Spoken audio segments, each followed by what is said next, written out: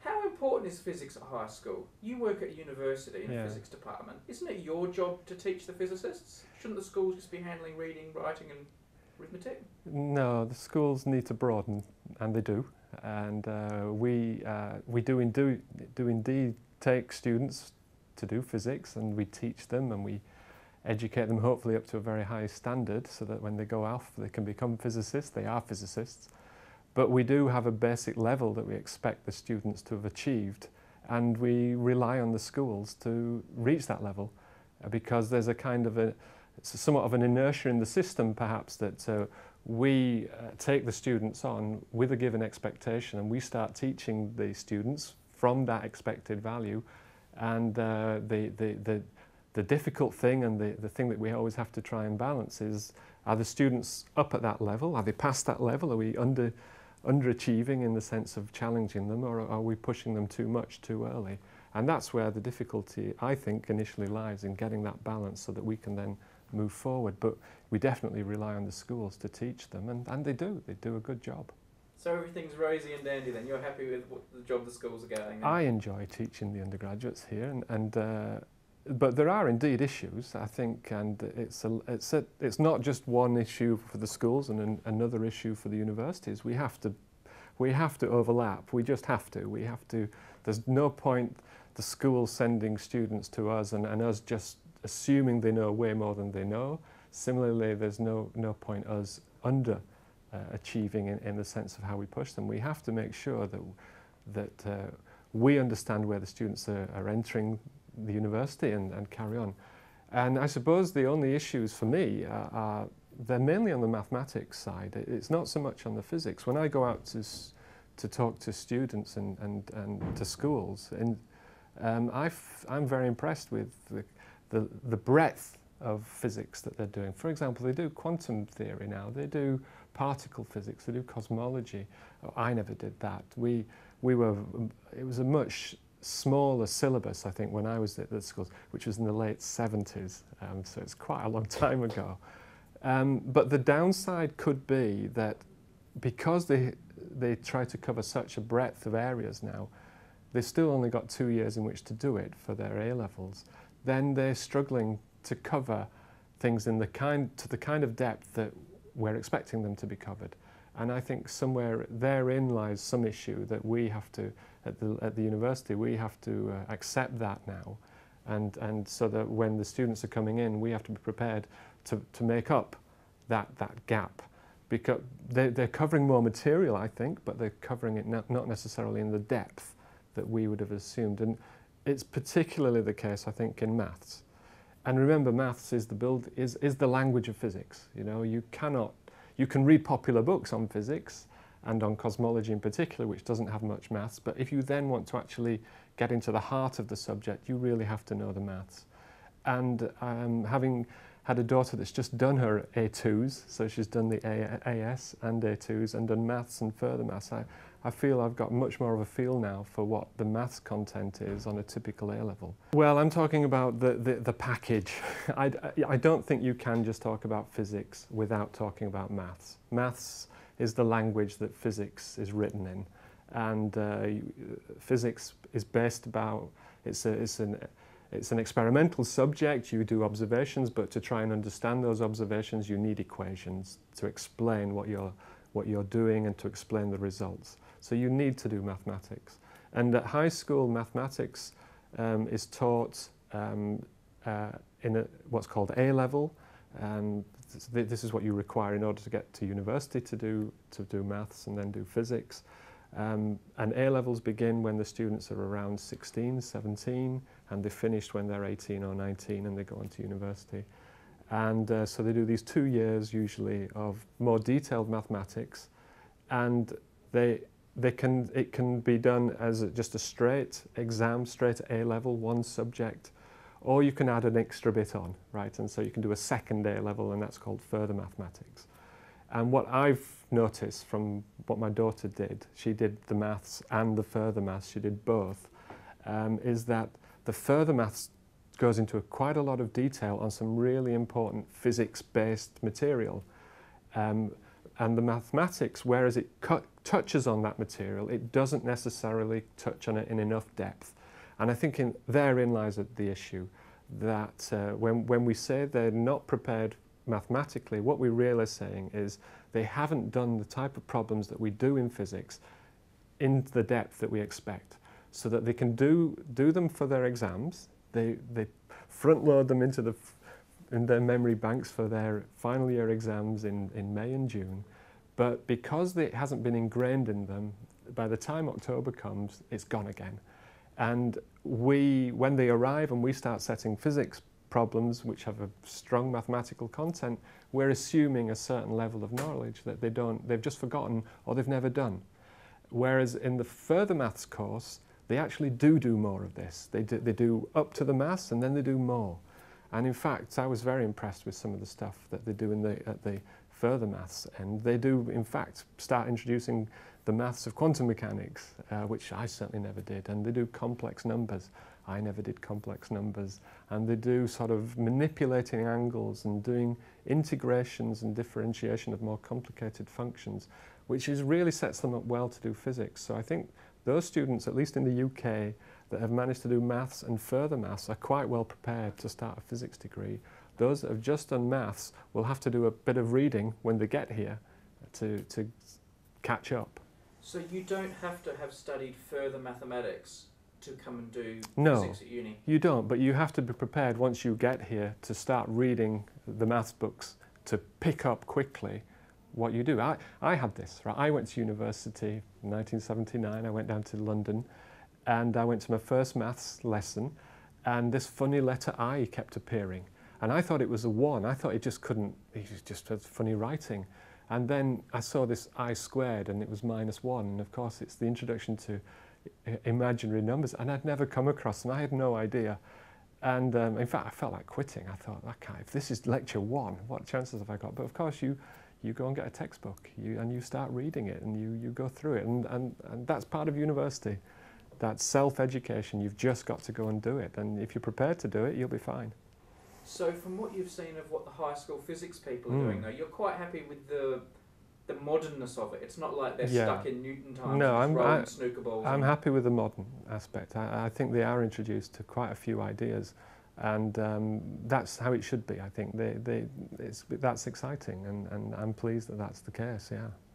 You're obviously more and more as the years go by. I imagine you're being exposed to more and more undergraduates who come here from other countries. How well prepared do they seem compared with British students, for example? We don't get as many as you might imagine, but those that do come, it depends which country they've come from. The ones that occasionally come over from Asian countries are really quite well prepared, as are the ones that come over, say, from Germany or Sweden or the Nordic countries. They're all well prepared. And then you get a cross section though. You also get those that are coming across that aren't as well prepared. But it's a small number, so it's difficult to say anything in general about them. There's just not enough of them.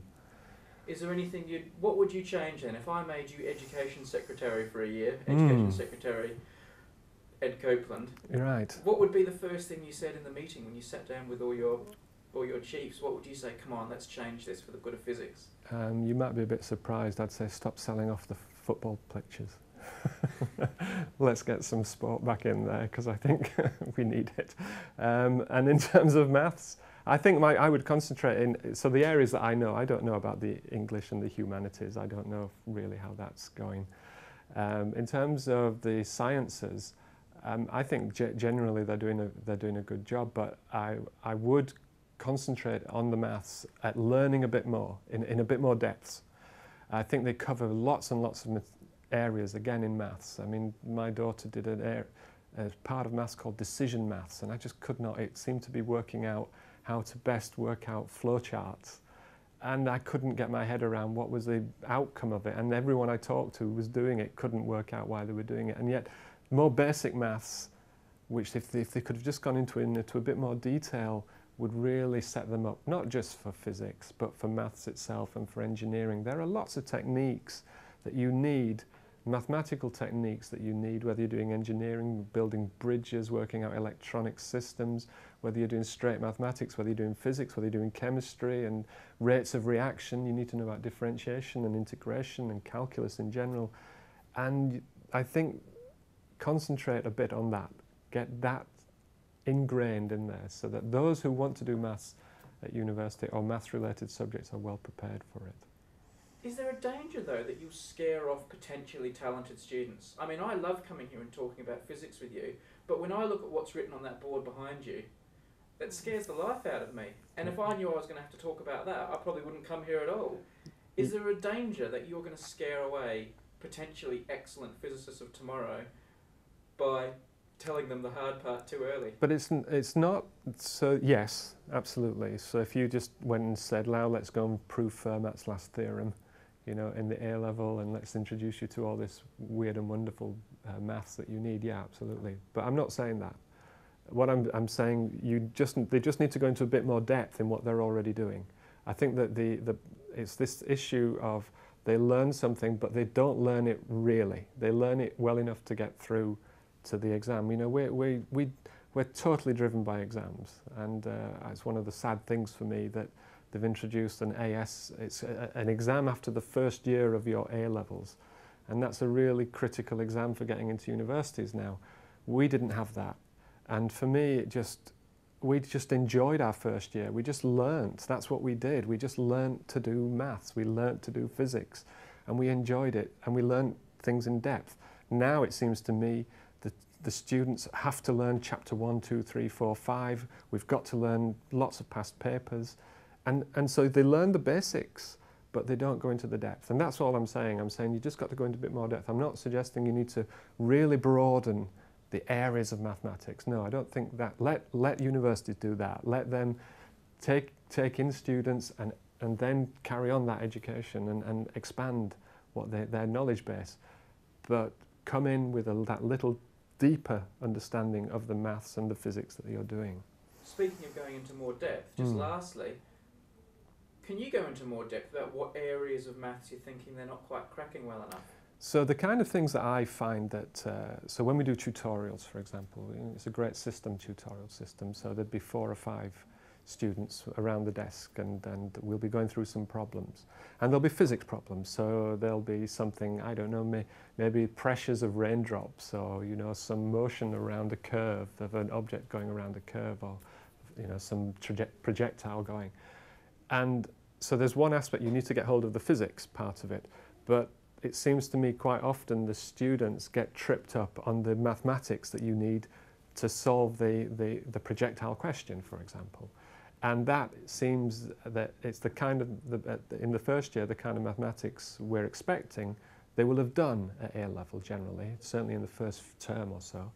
But they've forgotten it. They've forgotten the tricks that you need to do some of these problems, some of the mathematics. What tricks?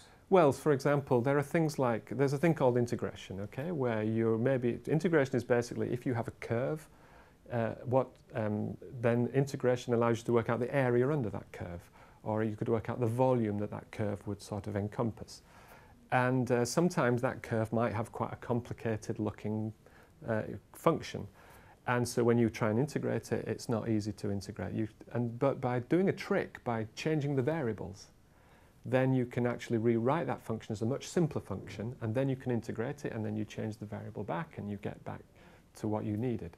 And that trick of realizing, here's a type of problem, what type of change of variable do I need, will really help you. And students quite often just get stuck. They look at this integration and they think, I can't do that integration, I don't know what to do.